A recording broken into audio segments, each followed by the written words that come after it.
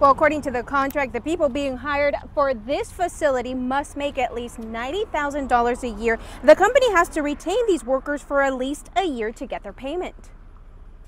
The city is giving Boeing some $6 million to create 800 new jobs.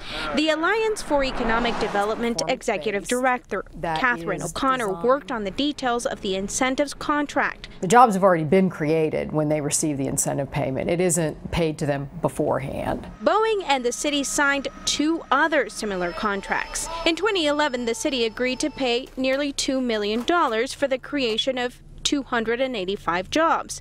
In 2013, the contract was for $4.5 million for the creation of 800 new jobs. The overall economic impact from these jobs can be 2 or 3 times, maybe even much more than that, than any kind of initial investment that the city would make in incentives. Today, it's unclear how many people Boeing will be laying off and how it will affect the agreement and taxpayer money it received. The announcement of the layoffs has to be taken in context with the other hiring and investments that Boeing's making in the city.